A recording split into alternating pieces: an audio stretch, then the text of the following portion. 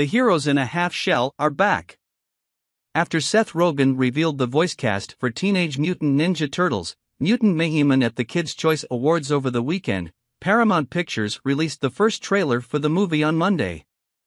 After spending years shielded from the outside world, the Turtle brothers set out to earn the hearts of New Yorkers and become recognized as typical teens in Teenage Mutant Ninja Turtles, Mutant Mayhem.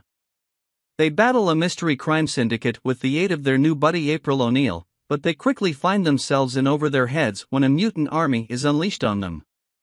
Along with a young cast of talented actors playing the Turtles, Micah Abbey as Donatello, Shaman Brown Jr. as Michelangelo, Nicholas Cantu as Leonardo, and Brady Noon as Leonardo. Rogen is a producer on the movie, which will be released in theaters on August 3rd. Rogen also voices the mutant warthog Bebop, Raphael. The Buress Aoeda Byrne voices April O'Neil, who has an important question for the Turtles in the trailer, asking, "So you were baby turtles who made contact with mystery goo?" "Well, we prefer the term ooze, but, yeah," Raphael answers.